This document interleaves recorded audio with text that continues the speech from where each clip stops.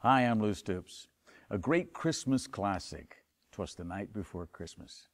I'm going to read it to my buddies, and you could listen too. So snuggle up and enjoy. 'Twas the night before Christmas, when all through the house not a creature was stirring, not even a mouse. The stockings were hung by the chimney with care, in the hopes that St. Nicholas would soon be there. The children were nestled all snug in their beds, while visions of sugar plums danced in their heads. And Mama in her kerchief and I in my cap had just settled our brains for a long winter's nap. When out on the lawn there arose such a clatter, I sprang from my bed to see what was the matter. Away to the window I flew like a flash, tore open the shutters, and threw up the sash.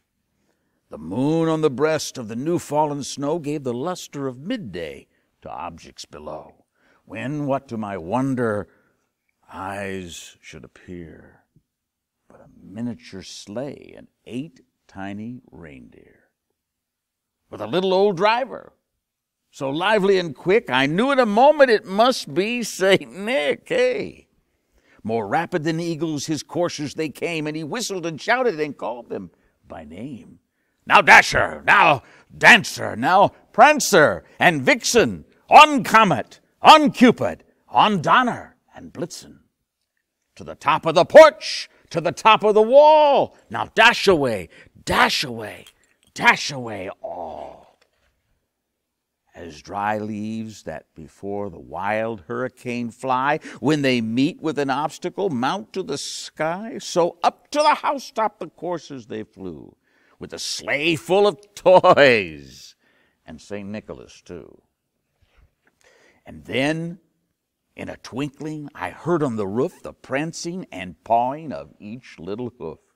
As I drew in my head and was turning around down the chimney, St. Nicholas came with a bound.